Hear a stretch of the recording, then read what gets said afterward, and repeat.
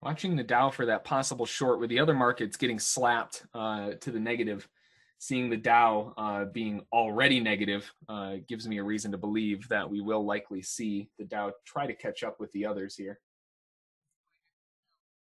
I'm going to take the short a little bit early here at 358 and see if they can coil back over. I'm only taking it with a single.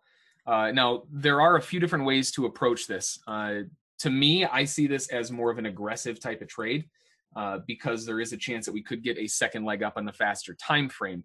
But inevitably, I'm looking for the market to roll back over. So I'm short on the Dow at 358, looking for a move down, looking for maybe just a quick tap of the lows, something a little bit further down. We'll see.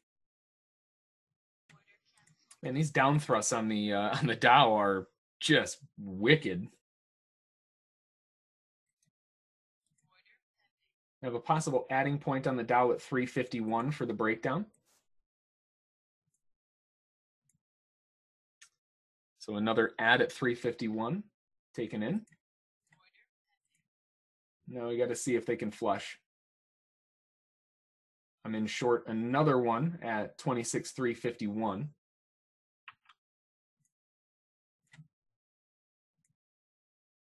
See if they can crack underneath 344 so we can lock that in.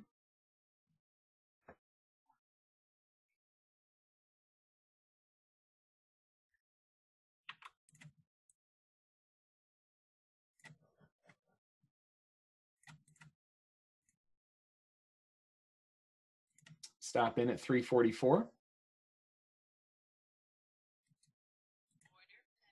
First target at 332.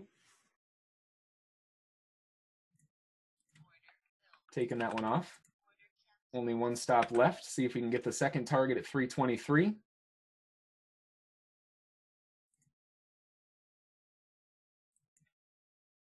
Stop moving down. Come on, grab the target. Taken out.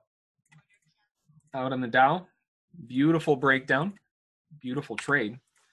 I added another one because it was adding so much sentiment to the downside. It was hard to not want to add more risk to that trade. Beautiful move. Absolutely beautiful.